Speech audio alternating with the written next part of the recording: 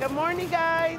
Across North Texas, food banks and pantries are staying busy. There you go. Even more now with the holidays quickly approaching. We're feeling the pinch. In Pleasant Grove, the Stafford Inspired Vision Compassion Center is seeing a spike in need. When you're talking the kind of inflation we've got going right now, people are scared. Dr. Tejan White says the center is averaging about 100 new families stopping by here each day. I think people are concerned with gas prices going up, food prices going up. And like many nonprofits, supply chain issues and inflation are among challenges charitable organizations are dealing with behind the scenes. Here in South Dallas, hundreds of people lined up for the S.M. Wright Foundation's Thanksgiving celebration on Thursday. Neighbors said turkey, ham, or duck were among options in grocery donations here.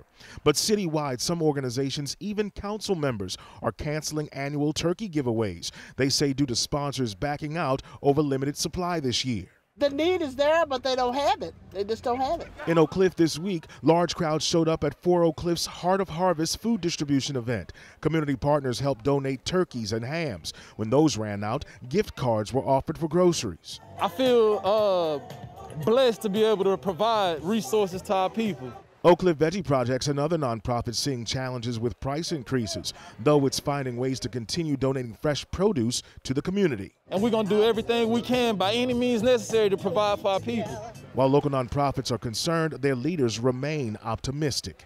In Dallas, I'm Damon Fernandez.